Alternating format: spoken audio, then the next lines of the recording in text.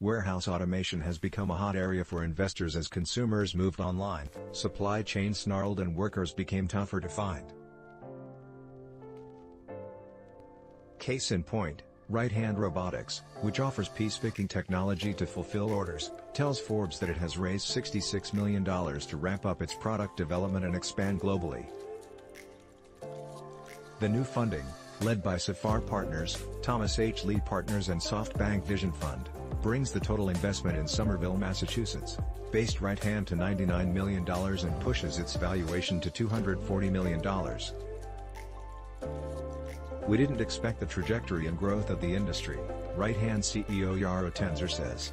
"When we started, people were like, yeah, that's in the future. The future, however, is here."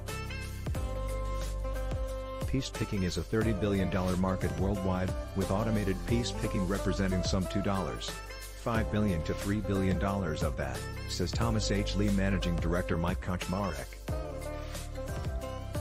The private equity firm has a $900 million automation fund, and Kaczmarek had been looking at the piece-picking market when he first met Tenzer and his team 4 years ago over pizza and beers.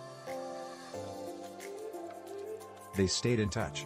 "Yaro is a very talented entrepreneur," he says. "People will run through walls for the guy." Tenzer, 43, was born in what was then the Soviet Union and immigrated to Israel as a child with his parents. After studying mechanical engineering and mechatronics at Ben-Gurion University, he got his Ph.D. from Imperial College London, where he focused on surgical robotics.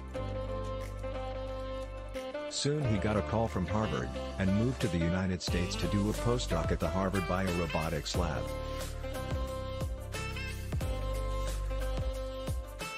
While there, he and fellow robotics researchers Leigh Gentoft and Leah Loebner won a challenge by the Defense Advanced Research Projects Agency, or DARPA, for their robotic gripper whose design mimicked the biomechanics of a human hand.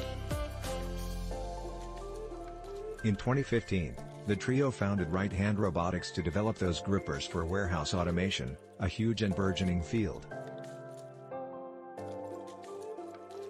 Automation was taking off then as robotic arms, cameras and sensors were all getting better and cheaper. The cost of computation and data had also fallen.